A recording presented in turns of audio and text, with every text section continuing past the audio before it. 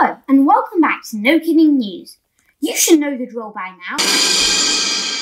I'm Bruno, and I'm here to keep you informed, but also engaged. No kidding. By the way, thank you so much for all of you who have subscribed to No Kidding News YouTube channel we recently launched. Last week, we started talking about social media, the benefits, downsides, and the ways software companies make us the product.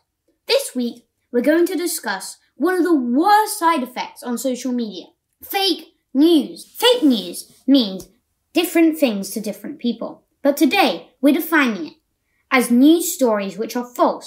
Either the story itself is made up, or it has no verifiable facts, sources, or quotes. It can take any form, from an article to a tweet. So, how do fake news stories get to people, and why do we believe them? Well, it all comes down to algorithms.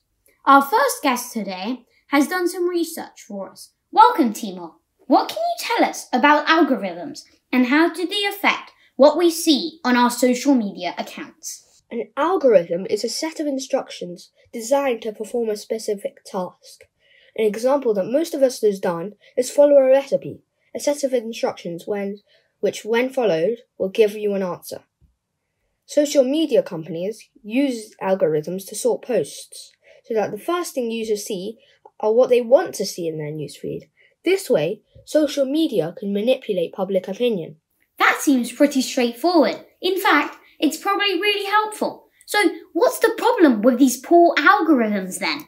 Well, the most important reason why algorithms are so controversial is because of their impact on reach. Fake news on Twitter, for example, travels about 6 times faster than real news, according to a study by MIT, since people have a more emotional response. We think we are too smart to be deceived by fake news, but that is not true. In fact, the more you believe in fake news, the easier and easier it will be for you to get fooled by it.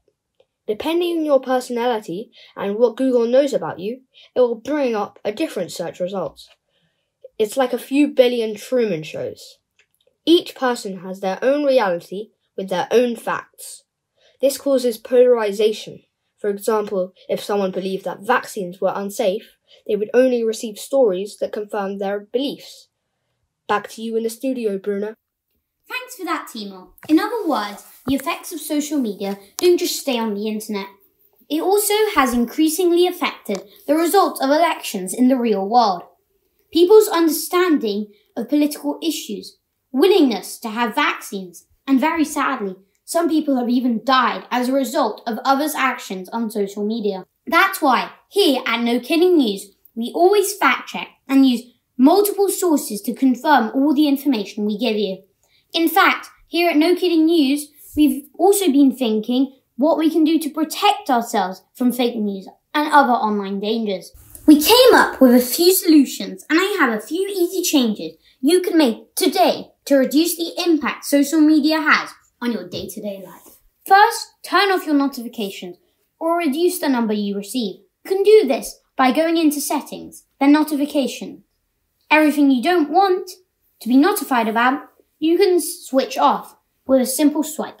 Sadly, this does not apply to your school alarm. No kidding. Next, try to keep your electronic devices out of the bedroom when you go to sleep. I have to say, I find this one difficult myself, but when enforced, I have noticed a significant difference the day after. But here is Nicholas to give us some more advanced tips. Hi Bruno, I love hearing your podcast and thank you for having me as a guest on your show. There are many tools that fight disinformation online. As you just mentioned, you can turn off notifications, but there are a few more steps I would like to point out. Be selective about which social media apps you use. People tend to share fake news on social media, repeating what they've heard, rather like repeating gossip. Use browser extensions to block recommendations. For example, the fake news extension will provide a small warning message located at the top of the page that will warn first-time clickers about what to expect before you open any suspicious websites. It's not always 100% accurate, but it's good to know more about where you're getting your information from. One is domain whitelist. a browser extension that blocks ads and allows users to identify sites to be whitelisted, prevents any requests to sites not included on that list. Avoid clickbait, which is basically a way of enticing social media users into clicking the links in order to earn income from advertisers. Use good search engines. Fake news thrives in platforms that use personal data to choose which news to show you or to hide from you, therefore manipulating the information that you receive based on which website you browse on. Quant is a good search engine made in Europe that protects your privacy and your digital footprint. Be critical about the information you have in front of you. Please check the following against your piece of news. Recent. Check if your story is out of date. If it is not current, things might have changed over some time. Application. Check whether the given information relates to your search needs. Weight of your reporter. Check who the reporter is and does he have knowledge and experience on the subject. Hopefully the above will help your followers to avoid fake news. Nicholas, that's brilliant. Well, I hope you all feel much more informed about fake news and how to avoid it online. A big thank you to both our guests, Nicholas and Timur, for their great knowledge and tips. Hopefully, our listeners will be able to navigate social media more safely and protect themselves from online dangers. Don't forget to check out our website, NoKiddingNews.com. You can also follow us on YouTube and major platforms. Remember, make sure that you can think carefully about what you're signing up for. No kidding! Join us next time when we'll be discussing about the environment and how our actions impact the world around us. Until then, take care and thank you for listening!